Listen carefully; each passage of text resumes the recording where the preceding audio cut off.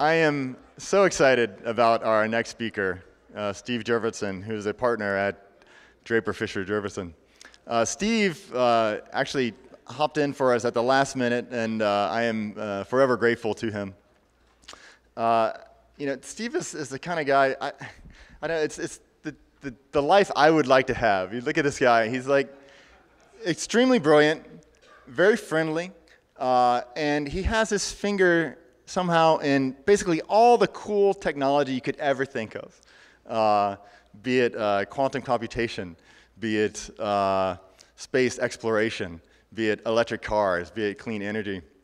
And I don't want to say a lot because I just want him to have as much time as possible. So everyone, please welcome Steve Jurvetson.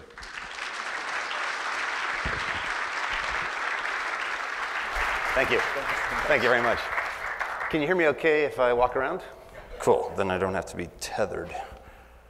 Please, that's my clock. Well, thank you so much for the kind introduction. I'll stand back so I don't get as much echo. And it's great to see this many enthusiasts. I don't quite know what it's like to have a room full of Tesla fans, but it sort of feels like a wonderful place to be. I thought perhaps you might like to see one of my favorite days is when I took delivery of the very first Model S, and maybe that's the reason I'm here.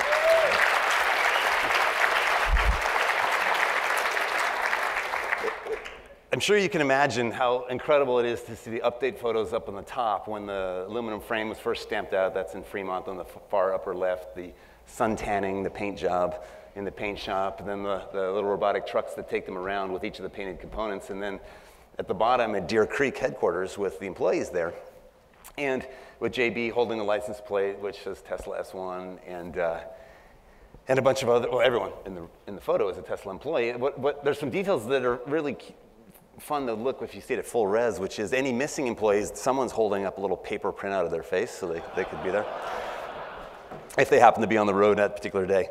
So here's another way that I prepared for today's talk. What would you be interested in? Well, it turns out there was a peculiar little advertising network firm. These are these cheesy companies that figure out what ads to match to people based on what they're interested in.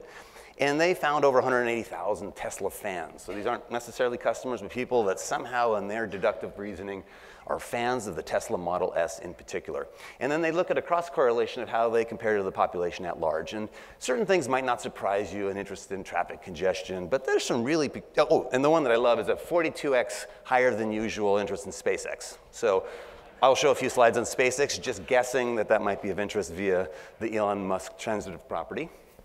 And then there's the weird ones, 6 times higher than usual interest in Victoria's Secret. I like you people. You have good interest. In New Jersey, thank you, Chris Christie. That's up there more than anyone normally would care about New Jersey. So I don't know that I have any slides of Victoria's Secret, but I'll say a few words about SpaceX at the end if I have time. But first, technology. So I'm a venture capitalist. We invest in startups. I love the introduction because it is true. I pinch myself and wonder how is it that we can be investing in so many cool technologies. When I started in 1995, it was software, semiconductors, and biotech. That's all that the venture industry did. The idea that you would invest in automobiles or rockets or satellites or robots or drones or any of these cool things was generally perceived as folly. And every attempt to invest in those sectors failed, right? There hasn't been a successful startup investment in the automotive sector since Henry Ford, right?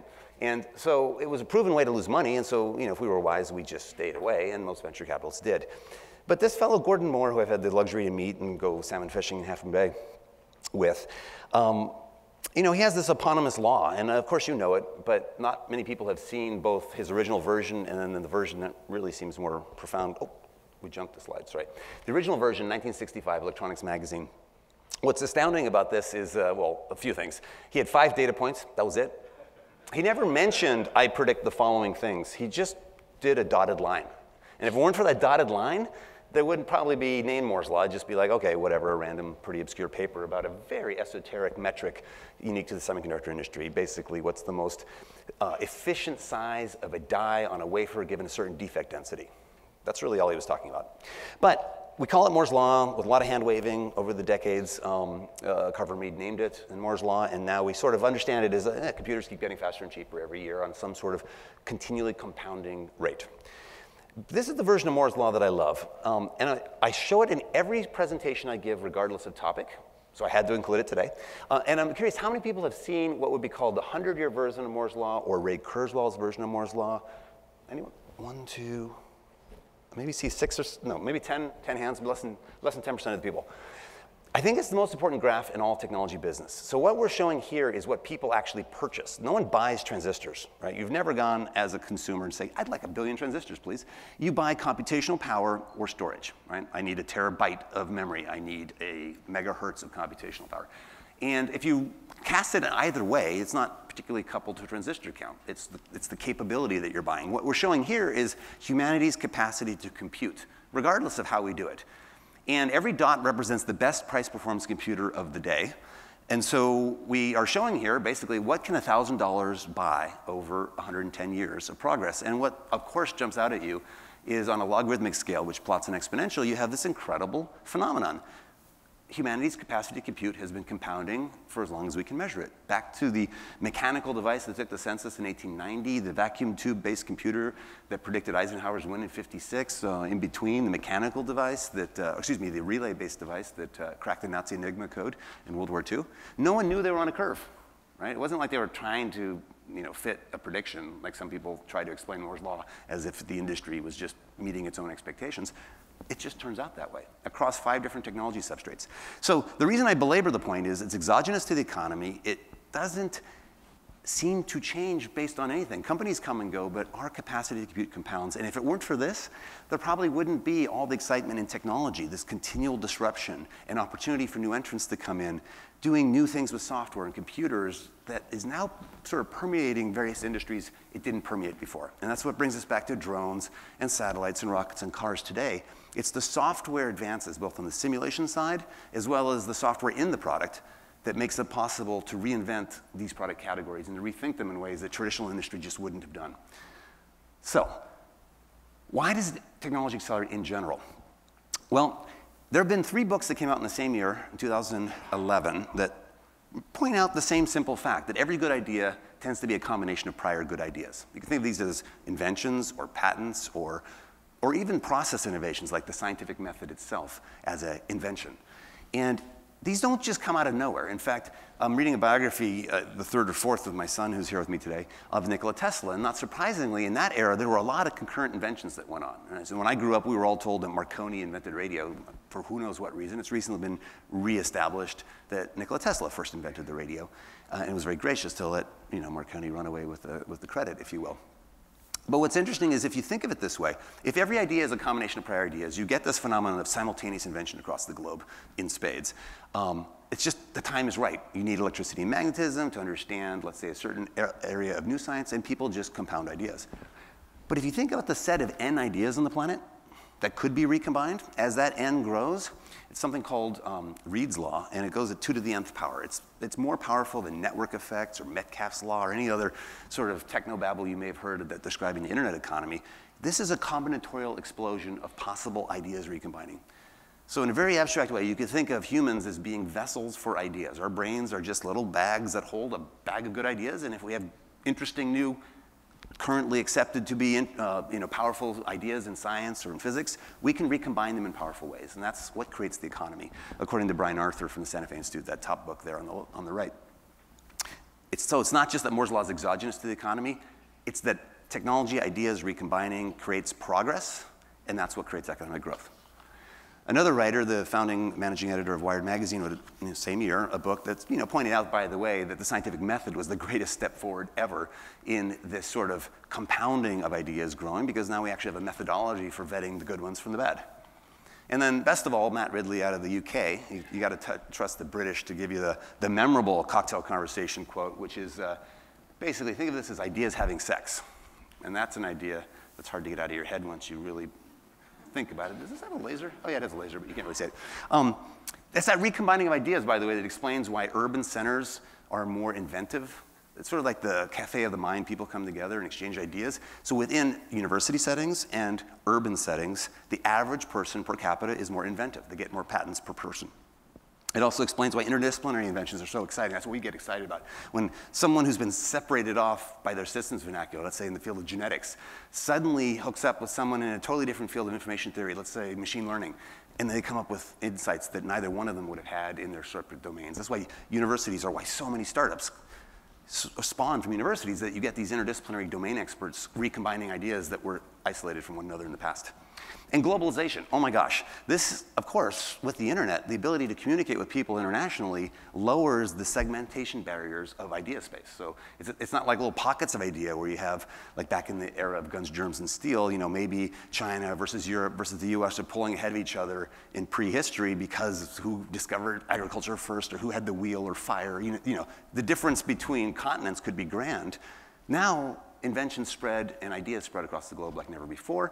And oh, by the way, in the next 6 years alone, 3 billion people are going to come online for the first time. Now, stop to think about that. 3 billion people are currently disconnected from the global economy, and they will be 6 years from now connected via smartphones, cheap little smartphones. Think of it as like a generic iPad-like device or Samsung-like Galaxy 5, but $19.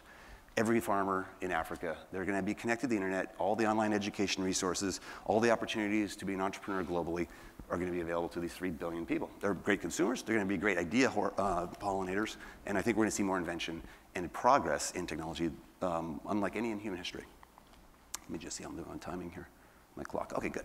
So as an investor, we see Moore's law as it sort of continues exponentially growing, reaching thresholds where something can be simulated that you couldn't simulate before. So Boeing, for example, no longer uses wind tunnels when they design airplanes, right? You don't need a wind tunnel, nor does Tesla for testing the critical drag coefficients for their vehicles. They can iterate very quickly on design space with a simulator, right? Because the computational fluid dynamics has gotten good enough on modern processors that you could affordably buy to do the modeling instead of the iterative trial and error experimentation that came before.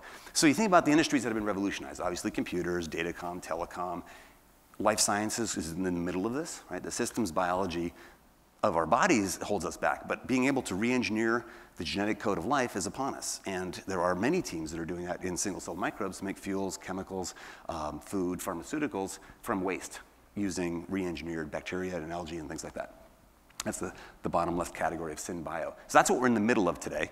We see that very quickly and already starting to revolutionize agriculture, which needs to happen.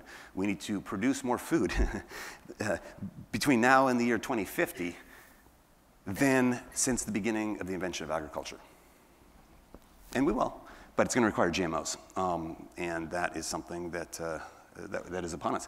It's probably in the near future, robots and AI. You're going to see more right now. It's been that point, especially AI has been a lot of false promises, decades ahead of their time. Probably the next 3 or so years, you'll see more and more things that feel like magic when they're first released, kind of the way Siri did for maybe a month. And there'll be more of those kinds of things, smart calendaring agents that sort of just seem to know you and your patterns. Like, are you always late to that meeting? And you tend to blow off the school meetings. And, oh, you said go to whatever company, and I can sort of figure out you probably mean the one that's about 10 minutes from where you are geographically. You can imagine this in a driving context. Syncing up to your phone, checking up your calendar, populating the obvious place you're trying to go in the nav system. Manufacturing. So my point is, all of these industries, none of these really were categories 20 years ago that we would have thought, oh yes, this is appropriate for venture capital or entrepreneurship. But it will just keep going. Eventually, every industry, no matter what line of work you're in, will be revolutionized by information technology if it hasn't already. And by revolutionized, I mean, if you say, what is the basis of competition between whatever it is I do for a living and my competitors, it's going to be the way you process information. It's not going to be how strong you are or your capital base necessarily. And that's going to be a great opportunity for folks who are interested in technology and progress. Now, just one interesting example is Rodney Brooks out of MIT and robot Baxter that I also have the first unit of in our office. And the reason is it's like an Apple II. It's you just get one. At today's dollars, it's just like you would decide to buy an Apple II before you know what you want to use it for. Because you just pull it out of the box, plug it in a 110 outlet, and you just move the arms to teach it how to do things. You don't program anything. And so my son programmed our robot to move little Tesla Roadsters around between a bunch of Hot Wheel tracks. And everything's in sort of software, like the hands can't hit each other. It figures out how not to, how to optimize. And all you do, let's say as an unskilled laborer, is show the robot the mind-numbing job you might be doing, like putting objects in boxes in a pick and pack facility at Amazon.com. And the robots bring the stuff, but there's still a human wearing a headset that says, take A3, put it into B4. I mean, literally like a switchboard operator back in the day. And that human is just doing this all day long with, not knowing what they're doing, just hearing the instructions. I hope they get video of that experience, like an 8-hour stretch of a normal day. So one day we look back and marvel at what was considered a good job. And I don't know if you can see it, it's kind of small, but Tesla just had a couple of these installed, and they have a little Tesla badge in the bottom right corner. And I think they'll fit in with the nice red Kuka robots that are everywhere else. So most of my point about showing this, it's not a high throughput, precise robot. It's something that's kind of kludgy, not quite even competitive with existing industrial robots. But like the Apple II to the mainframe, it's a different way of looking at it. It's a crazy little price point, a robot that's safe to operate around. You don't have to coordinate it off. It can bump into you and work in and among you, and it doesn't sort of get in the way of things. It could be a big breakthrough in robotics, and the point is, once this hardware design's done, we don't change the hardware. It's all software from here on out. Right? It's trivial hardware cost, just like the smartphone. You don't expect the user interface physically to change. You expect the software and services to just get better and better for your smartphones. We don't even think about it. But it was only 10 years ago, like, is the Nokia phone or the Motorola phone or the Sony phone physically the way it laid out buttons and hardware? That's what defined each generation of phone, and it's all software now.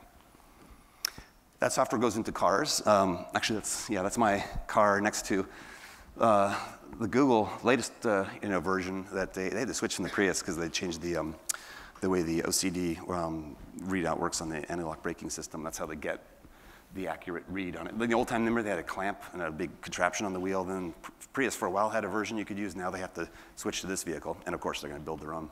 And they're going to put that spinning Velodyne down into the mirror, each rear mirror, so you have 2 cheap ones. And the whole cost of everything it takes to build a normal car into one of these kind of things would be less than $1,000 cost of goods to start, and then coming down dramatically over time. So the point being is, I think these vehicles have been safer than some drivers for a while now. So 3 years, I've been behind the wheel, and I've been in these things several times, highway and suburban. And even 3 years ago, I promise you that vehicle is safer than my parents who are driving. Oh my gosh, and my son can tell you, when Papa Tony's driving, I mean, it's just like, he's old and I'm backing up and I'm not looking because it hurts to turn my neck, and he's just changing lanes and we're cringing. And every once in a while, Mom hits him and says, "Vat that day," which is Estonian for watch out. And then he's all startled, and it's just, scary. And he still has his license. These vehicles have sensors. They do glancing radar off the road, so that we were behind an 18-wheeler on Highway 101, and we could see 2 or 3 cars ahead of the 18-wheeler because of the glancing reflections off the road at a very low angle. So it's almost like having a God's eye view. If you were driving your own car from above, like in a video game where you could see everything, you'd be able to drive your own car better. And the computer has the advantage of sensors and data that the human driver never can have. It can integrate all mirrors, right? It's all this data is available to you. So that's why I think, and I hope, that my son will never need to drive. Right? We don't want to be driving machines. We don't want to be automatons. Driving for fun out of Laguna Seca, awesome. The daily commute is horrible, right? If you're in stop-and-go traffic, that is not fun, right? And I think the dream of the open roads and the liberation we all felt as teenagers when we first drove correlates with being separated from depending on your parents to get you places.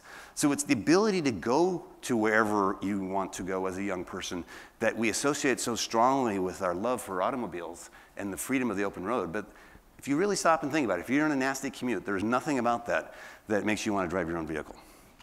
And one day we probably won't be allowed to. Oh yeah, and by the way, I've never seen a Prius handle. That was the very first ride I took, upper left corner, wheels off the ground. I did not know a Prius is capable of that. Oh, by the way, back in that early survey of Tesla fans and what they like, the very first slide I showed, they also did the same thing for Prius owners. And the distinction between Tesla fans and Prius fans is pretty interesting, but the strongest difference of the random things they measured was a Prius fan is 28 times more likely than a Tesla fan to really be interested in wearable computing. So the Google Glass people, that's got to be their target market. As many of you know, electric cars used to rule the roost. In 1900, and as well as 1899, they were the most popular selling vehicle in America. This one on the far left is a colleague of mine, Hank Ferris, on that quantum computer company board. That's his mom. in Canada, getting one of the first in their area. Very proud of their Baker Electric in that case. This graph's hard to read. It's a very strange graph. It's a 100% bar, but it's missing like the bottom 20%. But it just sort of shows in this greenish category near the car. Not surprisingly, most electricity in America went for transportation in 1900, and you can see how it sort of winnows away to zero. But as we all know, as enthusiasts for the electric vehicle revolution, and I'm willing to guess very few of you would ever voluntarily go back to a gas-burning car, right? We know the future. The rest of the world is slowly going to wake up to that fact that all vehicles will be electric, right? This is something Elon Musk has said from the beginning, and early on, almost everyone disagreed with him, except fans and customers. But I'm not even sure all the employees or all the fans or customers would agree with that statement, that all vehicles are eventually going to be electric. Today, probably many people in the room can see why that might be true, and the huge debate would be when, right? By no means in the next 50 years, right? Just swapping out an installed base takes a long time. How about 500 years? How about 5,000 years, right? What is the possibility that 5,000 years from now, we have internal combustion engines that are 20 to 25% efficient, wasting the vast majority of every ounce of oil they burn as waste heat. And oh, by the way, 5,000 years from now, we still have something like oil or liquid fuels that we're burning in a sub-efficient engine? It's just unfathomable to me. And nevertheless, as an investor, you can lose a lot if you get too enthusiastic, witness any time in the past few decades, if you piled all your investment into that thesis. So timing is important. Here's just 3 photos that I took that I thought were funny. Funny in different ways. So yeah, the Mitsubishi egg in the bottom maybe is the just pure humor value. And this wasn't me. This was across the street from where I live. I just love it. And it was when that car just came out. Upper left is the Deskla, and that's actually Toyota, the CEO of Toyota Motor Company, doing receptionist duty. This thing can roll around, and imagine how long you could run the USB ports. The rear lights, this photo doesn't show it, but all the lights, the rear lights, blinkers, they all work as well. And kind of bizarre to cut a Tesla, but it's not mine. It's my partner Tim's at Draper University. But the one on the right is also, I thought, funny, but maybe not so funny, maybe a bit poignant. This was a huge poster. I actually have this poster now at home. Business Week, electric cars are the future. And this was a talk I was giving in 2010. I was facing this poster. In the room were Castrol management, all the vice presidents and executives of Castrol, which is a $10 billion revenue a year company, a subsidiary now of British Petroleum. But as a standalone business and now as a business entity, all they do are lubricants that work in internal combustion engines. They don't make oils or lubes or anything else. That's 100% of their business. And as I was speaking to them, and you can see their label in the bottom left of this poster, you could imagine, 2010, right, before the Model S Roadster's out, verdict is out. Anyone who doesn't like the idea of electric cars has a lot of denial and doesn't think that this is actually the future. And so they pointed out with some degree of sort of sick humor that yes, Business Week, cover electric cars. That was 1981, I believe. And so the point of their big poster staring me in the face is, yeah, people have been predicting the future of electric cars every decade, but no. And actually, they don't look that different from some of the ones in China today, the ones in that cover. But what I told them is that they're clearly the buggy whip company of the future. They'll look back, and like, what? If you don't diversify out of internal combustion engine lubricants, you're toast, right? I even went further and said, it's like, I feel like I have a sixth sense moment here. Like, I see dead people. Like, this, you don't know it, but just, and they were all smug and sort of, yeah, whatever, yeah, blah, blah. There's an element to which they're right. Those people in the room were all maybe 50-something-year-old middle managers that have risen up within their company to now be at sort of positions of power within Castrol. Castrol is making more profit and cash than ever in their history right now. This is the best time ever for Castrol management. By any business metric you could use, their business is growing, right? China is buying more and more gas-burning vehicles despite other kinds of vehicles they're also buying. Throughout their entire life, the best thing they could do is just milk that puppy for all it's worth if they don't care about the planet, if they don't care about the future, or if they don't care if their company exists 100 years from now. The best way to succeed, get promoted, and make a ton of money in Castrol, business as usual. And that's why buggy whip companies exist, and we can talk about them later. It's just, that's the way it is. And it's why you rely on new entrants to produce change. Well, there's a lot of possible change. These are a bunch of body forms. As you know, when you have an electric platform, you can do a lot of different things, like the Model S is showing and the Model X will show, that you really couldn't have done with the constraints of a gas-burning car. The electric FedEx trucks were interesting. They were doing test drives on Sand Hill Road for electric. I mean, when does a shipping company do test drives of a fleet vehicle? That's really peculiar. The Infinity, beautiful interior. Of course, you know, there's two-wheeled vehicles as well.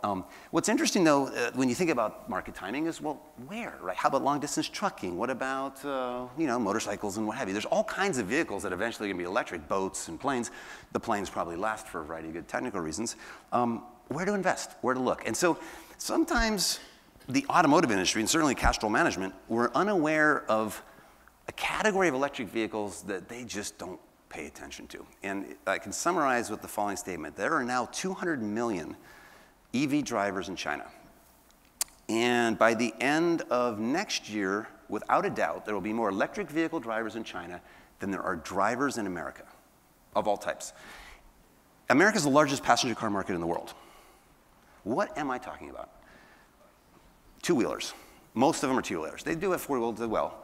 Scooters, e-bikes, things that look like a Vespa, things that look, frankly, like a beat-up bike, they've been taking off in China.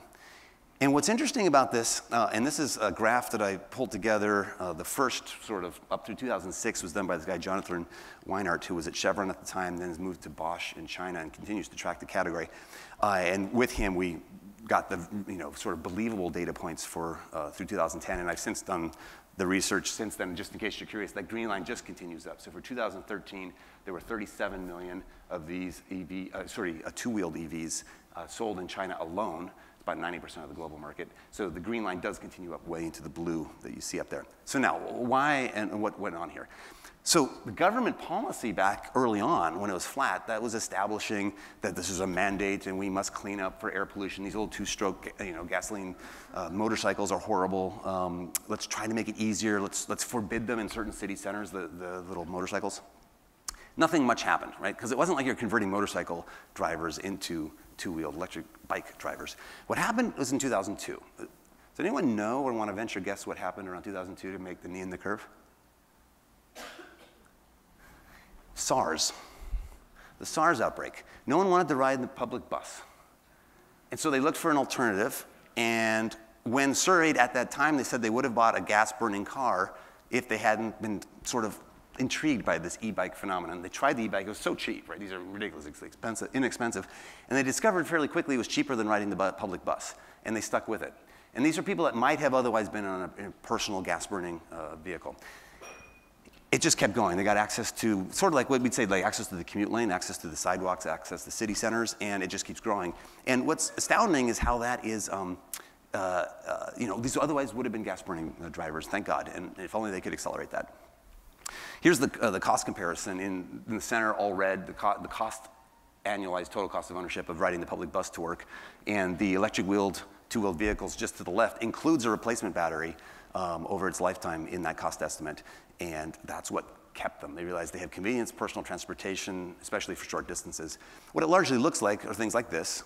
And I love the guy on the e-bike carrying what looks like the remnants of a larger scooter strapped to his back.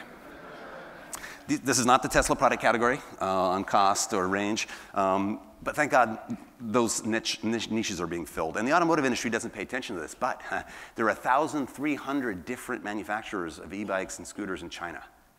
1,300 companies. Many of them are making four-wheeled bikes. They're really, of course, a little dodgy on the regulatory side. They're like, hey, it's a bike. We're a bike company. We're just making four-wheeled bikes, you know? So we'll see how that plays out, but it certainly could be very high volume, right? When you're talking about 37 million units a year spread across the 1,300 manufacturers, and then, you know, they've got capacity to build a lot of vehicles. This will be very interesting, sort of from the bottom up, the way you classically see with new entrants. Now, just a few slides on SpaceX, then I'll go to Q&A.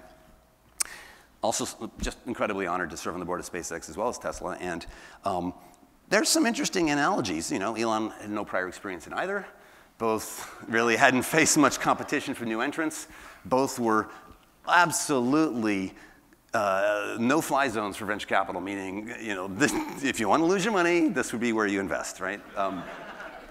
Proven to be a bad idea. And also just imagine being an immigrant from South Africa coming to America and saying, I'm going to take on the military-industrial complex. I can't imagine going to Russia and saying, I'll figure it out. I'll just do it. You know, it'll work. But it did. He didn't start the business intending to build rockets, right? He started SpaceX to colonize Mars, and not even to colonize Mars, but to put a greenhouse on Mars that would then create a public upswell to say, well, this eccentric millionaire, or actually billionaire at the time, sort of, actually a multi-hundred millionaire at that time, could do this. Actually have photos coming back from Mars of a living greenhouse with plants. That was it. That's all SpaceX was intending to do. On the path to that dream, they realized the Russians were yanking them around on pricing, and he discovered just simple first principles that if you're just bending metal into a rocket, like many industrial tasks, why is it that the cost of goods is only 3% of the price I'm being charged, right? There's no industry that inefficient. There's no patent protection. It's not like a pharmaceutical or software. It's just bent metal in a certain regulatory environment, not intellectual property, but just, yeah, who has permission to fly and where. It's like, this is absurd. I'll just build my own. I could lower price 10x and still have good profit margins. I'll just do that, And he thought the $100 million he put into SpaceX, you just divert for a bit, build the rockets, and still same original vision. Luckily, NASA and the commercial space program came along. Incredible stroke of serendipity with the rolling off of the space shuttle, none of which was in his mind when he started SpaceX. It landed in his lap, in a sense, as an opportunity, and thank God, because now, as we're seeing, SpaceX really looks to be the future of the US space program. Now, commercial launch is an interesting subsector of that, launching satellites for businesses. It's the part of the market that's free, open competition, unlike government payloads or spy satellites, where a US government will only buy from a US supplier. When it comes to commercial launch, you could have a French rocket, you could have a Chinese rocket, you could have a Russian rocket that takes your satellite to orbit, right? So you can play the market. And what's interesting is the United States had 100% market share of commercial launch in 1980. And for the prior 3 years to SpaceX entering the business, we had 0. We went from 100 to 0, meaning there is nothing the United States had to offer that any customer who had a choice wanted to fly, not even US customers, right? So no US customer chose a US rocket, which is kind of intriguing. It shows you how incredibly poor our positioning was. Now it's all changing now with SpaceX and some others, I hope, that will enter the market. Now what makes this really interesting in the not too distant future is when you can reuse the booster. This was a photo I took out at the McGregor test facility in Texas before the first flight of this thing called Grasshopper, a test vehicle for being able to land under your own propulsion with these big landing legs. In this case, a very kludgy looking, test vehicle. The quote on the top I love, and for those who can't read it, it basically just says, and it's from Sir Arthur Clarke, the great futurist and science fiction author, that escaping from Earth shouldn't be astronomically expensive. And a future where space flight is cheap and effective, most importantly, will come if we can reuse the booster, meaning the big initial boost stage, the big part of the rocket. It's about 80 to 90% of the cost of the entire mission that's currently thrown away after every flight on every liquid rocket ever made. But if we can do that, then heck, you could just think of it as like an aircraft, right? Imagine how expensive air flight would be if you threw away a Boeing jet after every one-way flight, right? Only like governments, weirdos, and proto-governments would fly, right? And that's pretty much describes rocketry today. Now, what's interesting about Sir Arthur Clarke's comment is he made that comment as Apollo 11 was on its way to the moon 45 years ago. Right? He knew, everyone knew that's what we got to do, but no one cared. No one incrementally was going to get there from here because that was a lot of work, and if all you're trying to do is get that next satellite up, and if your government customers and your other customers are used to paying the hundreds of millions of dollars, in some cases billions of dollars, averaging $1 billion per shuttle launch, for example, why do you need to do this unless someone else is? And so the whole industry was sort of in a, we'll just iterate on what we've got, and life is good. And then SpaceX enters. This, as some of you know, is what the latest version of the spacecraft looks like with these huge fold-down carbon fiber legs. On the left is what they look when they're tucked up against the body. On the right is a single unpainted one that I'm standing next to for a sense of scale. It's an enormous hydraulic arm powered by helium, not oil. And basically how this now works, and it's now worked successfully twice on the last 2 launches, all the way up to when it actually hit the water. We'll get to that in a sec, but let me show you what it does. Takes off, launches, the second stage separates, and then the rest of the mission is on its way and has no dependency on the boost stage. The boost stage, again, by the way, has 9 out of the 10 engines and about 80% of the cost of everything, because that next stage isn't that expensive. And the engines are the single most expensive part. So what does it do? Quite miraculously, it turns around, fires 3 of the engines, comes back towards the pad from which it launched, turns around again, then fires the engines and puts the legs down and uses them kind of like air brakes as well. That's why they're so fat and wide. Comes down, basically comes to a stop over the ocean, and all the telemetry data is like completely under control on the stop, and then it does a soft landing, shuts off the engine. But now, because it's the ocean, tips over, of course, because there's no land. Had it been land, those both would have been probably successful landings. It could have been just refueled and reflown. But because of the ocean and egress of water, and most recently something that I haven't heard the full diagnosis of what happened. Something broke as it was falling over. So if it was land, it wouldn't have even been an issue, but we're first, for good reasons, testing over water. Why do I belabor that point? That's gonna lower the cost another 10x from where we are today. This is how Elon makes the prediction that we can get to Mars and back for about $500,000 a person, which would mean get into Earth orbit, go around the Earth for less cost than flying an airplane around the Earth. So if you want in your, future dreams to be going to some space hotel, it should be cheaper than chartering the equivalent plane. Like if it's a 7-person plane, it's pretty expensive to do a private plane around the Earth. Or if the rockets get big enough to take hundreds of people at a time, it should be the same as aircraft flight. There's no reason why it should be more expensive. We're just so used to it being billions of dollars, because that's the way the government did it. Dreams. Well, I'll end with this image. Colonizing Mars is a big, hairy, audacious dream. That's not usually something that gets funding. That's not usually something, as a private company, that you would even state openly, be like, secretly, I want to colonize Mars, right? Right? And so only Elon would provide the first $100 million for that. It was only after the NASA contract said, well, hey, there's actually a decent business on the path to Mars that folks like us and other investors joined in those early rounds. Similarly for Tesla, that vision that all vehicles will be electric, that's bold and audacious. And in both cases, I think what's important is that the new entrant, when they think of that distant dream that is so far beyond what anyone else currently in the business thinks is possible, and they want to achieve that goal, they have to chain back from the future to the present. They have to think, okay, if I go to Mars, I gotta have, I gotta minimize depreciation of my assets for rockets that fly back and forth and back and forth. I need to process fuel on Mars, and so let's use methane instead of kerosene, because that's what I can make on Mars. And oh, by the way, when you go through that exercise, wow, that's the cheapest hydrocarbon in America, it turns out, because of fracked natural gas. Probably a good idea for other reasons too. This idea of landing propulsively, you want to do that on Mars, but it turns out now, gosh, that for a Dragon capsule, that's also the best way to do a crew escape. Instead of having a tower, which itself poses danger like every other escape system has had, the crew capsule itself can be your escape mechanism for landing back on Earth if need be. All these elegant benefits came from getting out of the design space of iteratively improving from everything that had been done to starting with something that had never been done and trying to chain back to, well, how can we get there from here? There's many examples of that in the SpaceX product, perhaps some as well in Tesla, but I won't go into those. It's why the new entrant sometimes will have the disruptive change, the breakthrough, the incredible improvement that no one in the industry thought to do. And in fact, everyone in the aerospace industry sort of like, before they showed that it worked the first time they tried it, by the way, that it's impossible. It's like, oh, good luck with that, Elon. You spend every last dollar on getting that booster back, because ever since Arthur Clarke's days, we've known that's just fool's errand. The aerodynamics, I mean, you're going incredible supersonic speeds, by the way. Like, I was holding this like this, but imagine now you're going like, Mach 10. Really? You're gonna turn around? You're gonna, well, come back to where you started? Good luck with that, right? And it worked the first time. So that's also a testament to the simulation software at transonic and hypersonic speeds. It's pretty remarkable that you can simulate that. Every employee that walks into the SpaceX office, on the bottom right, there used to just be this enormous poster of Mars, and recently now there's this enormous adjunct, which is terraformed Mars. Elon calls it a bit of a fixer-upper planet. And that motivates them, right? Both at Tesla and at SpaceX, employees are jazzed about the future they're creating. Making life a multiplanetary species is a goal that motivates some of them quite dramatically as a sort of a watershed moment in history for a species, to say there are those that do and those that don't in the universe. The ones that don't eventually get wiped out by asteroids or some ridiculous self-induced disaster. And the civilizations that don't are the advanced ones. So with that, let me just end.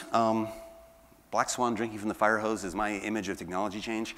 It's accelerating, it's interdisciplinary, it's an exciting time to be in technology. Students, by the way, in college right now in science and engineering, wow, no better time. It is so interesting what's going on.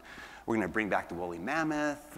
There's just, it's fun, right? It'll soon be announced the first artificial life form with a genome smaller than any other living organism, reproducing, creating multiple copies of itself. That's just in life sciences. And this is great for entrepreneurs, right? Whenever you have more and more disruption, which we will because of technology change, you're gonna have more and more opportunities for new entrants and more progress. And so I think it's great to be a consumer. It's a bit daunting. I feel like future shock every given year, but that's what gets us excited, and that's what excites the entrepreneurs of the world. So let me end with that and say thank you very much.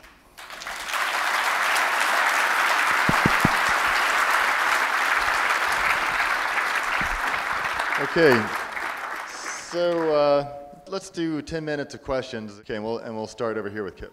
All right, thank you. I'd like to get your thoughts on the end game of the supercharger network. Is Free for Life scalable logistically and economically when you've got millions of Teslas and potentially other brands on the road, supercharger capable? So if I heard the question right, the long end game and supercharger network, and is it economical long? So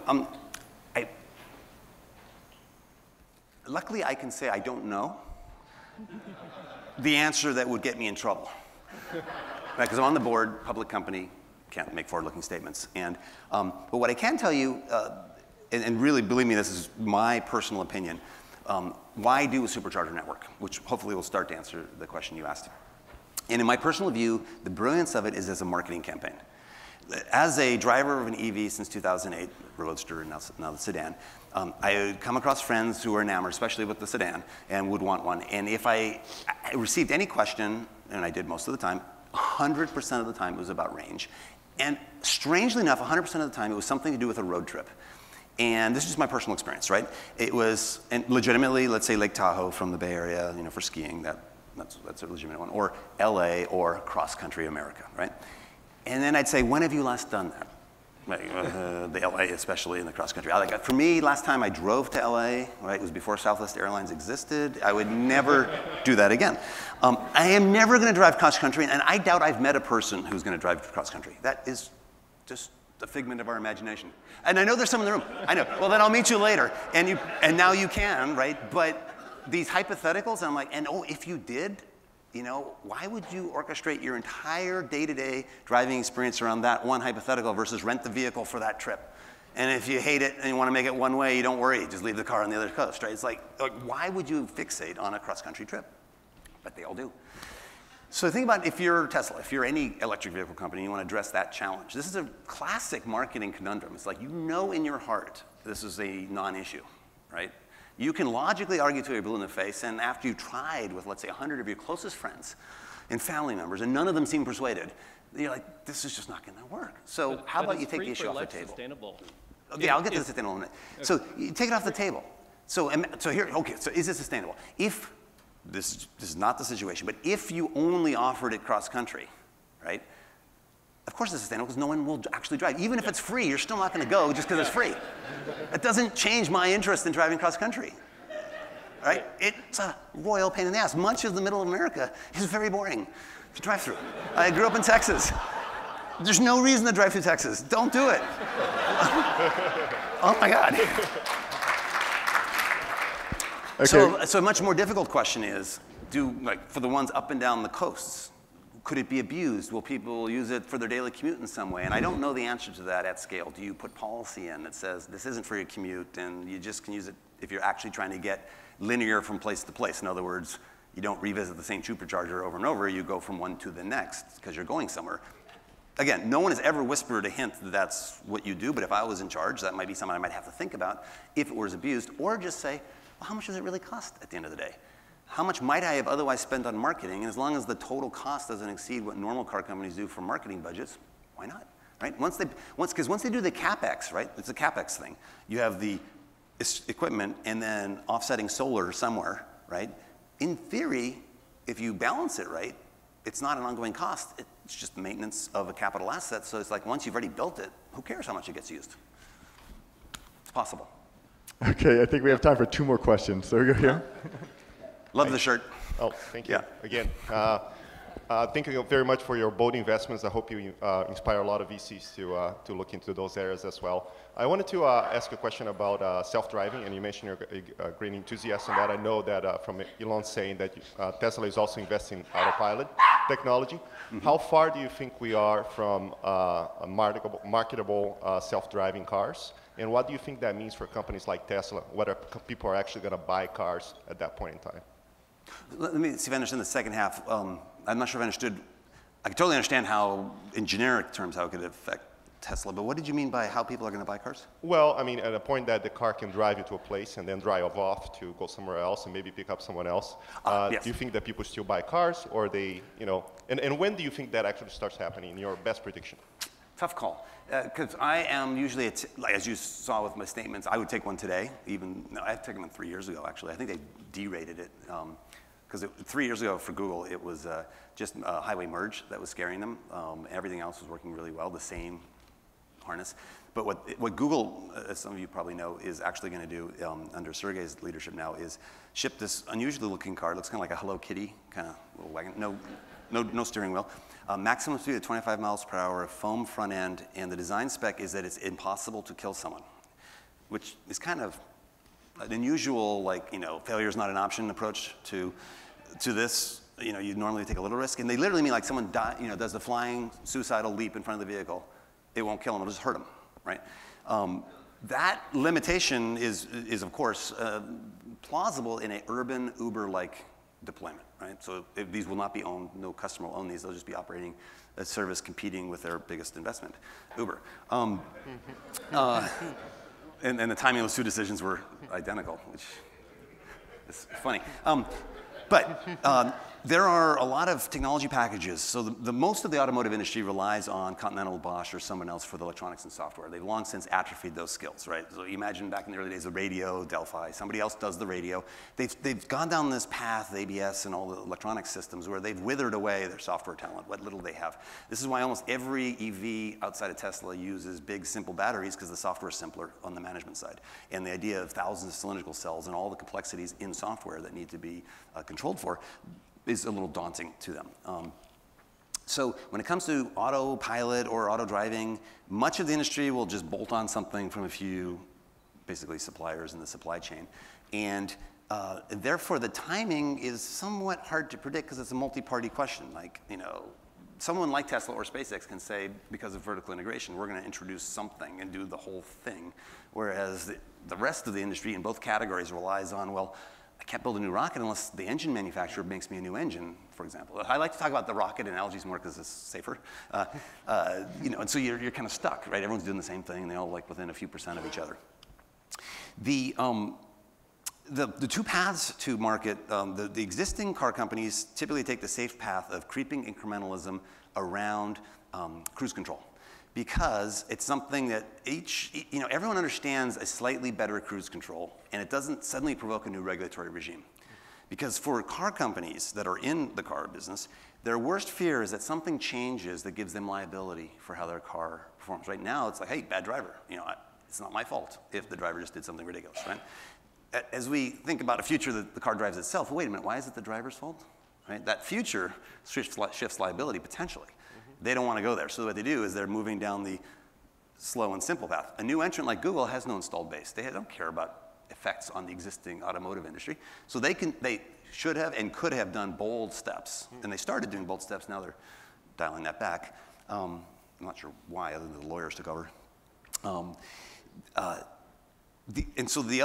one is that highway-only solution that a lot of companies are doing. Another one you could do is low-speed urban, where parking, parallel parking, sharing vehicles. Also, there's all kinds of stuff you could do on campuses and buses. I mean, I think the biggest low-hanging fruit economically is long-distance trucking, but it's politically and marketing-wise the worst area, because who wants to make trucking companies more profitable? The public won't rise up and say, good, let's have those robot 18-wheelers on the road. So for good reason, Google is not even considering commercial vehicles to start. And so I think you'll see urban solutions that lead towards a rental model, because that's just, 40% of time driving in cities is looking for parking, and 40% of real estate in cities is for parking. You can imagine new cities in China where neither exist, and you say there will be no drivers, because you could have charter cities with a different mantra. They say, how would we do urban planning differently if we didn't have anyone driving? You could have vehicles, just no drivers. And that's not that far off. So timing, I don't know. That urban solution, the things you need to do it will be here in 2 or 3 years. How long does it take to percolate out? Who's going to provide the capital? Just like with EVs and charging resources, how do you get the chicken and egg problem solved, right? And like, if you're going to get rid of parking lots, is it, again, a new city? Does it have to be, or is there any way to incrementally change and roll out into existing cities? So it's more questions than answers. All I know is if you look at 500 years, there's no question.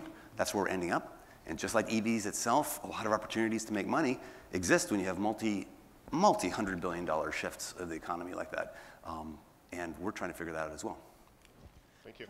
Okay, one very quick question, the last question. I think you mean quick answer. Any quick answer, please. The questions have been plenty quick. You touched on this. You're thinking To the big. mic. You're finding ways to make these investments. So it's practical. You've got a good filter. You touched on your slide there. The college kids right now. This is a good time. This is very exciting.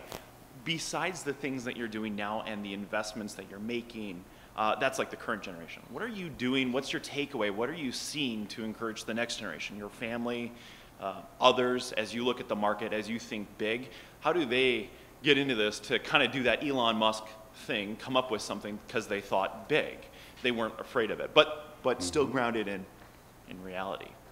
That's an interesting question. I haven't, and maybe I should, feel the mantra of I need to inspire the next generation. I've been a bit of, in my career, a facilitator of the real heroes, the entrepreneurs that do, right? So we'd all much rather hear Elon Musk here on stage, because he's actually doing it, right? I feel privileged to help him. So I don't feel like I'm necessarily the best spokesperson for how to get the next wave of entrepreneurs, other than what I can speak to as someone that invests across industries is look for those patterns, those similarities, things like, okay, kids, if it's my kids or kids in college, things like machine learning and deep learning are really, really important. They permeate everything new, everything that Google's doing outside of their satellites and fiber and balloons. All the other weird stuff all relates to deep learning, which is like neural networks, basically, a form of mimicking the brain and topologies of the brain to create systems that can make sense of data sets that are beyond human understanding, and to actually build iteratively solutions, complex software that exceeds human understanding. That's happening all around us. It is the next era of engineering. So that sort of meta point is about the most I could think to contribute to the conversation, because in any one domain, it's the entrepreneurs that know much more, right? About what's going on in synthetic biology, what's going on in each of these areas. So in general, I could also have a judgment call that says, understanding biology at some level is really important, and obviously computer science. Like, how do we program in general? How does biology create complexity in general? And where are there interesting opportunities using those two metaphors to cross-pollinate in new interesting ways? New biological metaphors for software generation, new ways to re-engineer biology to make sustainable processes, right? Because these microbes don't kill themselves and survive, so they tend to be non-toxic to their environment. They tend to just be a more elegant and efficient way to do a lot of things. So I will, as I look meta and beyond, there are related things about a technology accelerated rich-poor gap that are really worrisome, that I'm now spending time on to think about what is it about the aggregate effect of all these technologies on the opportunities for employment globally. I alluded to it when those next 3 billion come online. This is going to be a very interesting time period. And is it okay? What does it mean? How can we provide for the bottom of the pyramid of needs, food, shelter, clothing, healthcare, and education for all, for free or near free? So all physical things will cost $1 a pound. All information products and entertainment is what we'll pay for in the end game. How do we get there from here? And it usually means routing around the entire infrastructure of healthcare and education and starting over with something very simple that's cell phone deployed. And so that's what I'm looking for as the next investment theme. But that's about as far as I go, because I can't be as visionary as the entrepreneurs can. All I can do is aggregate what I'm seeing as threads across their visions and saying, like, yeah, that looks like it's right. I very rarely have had that insight myself. Okay, let's all thank Steve.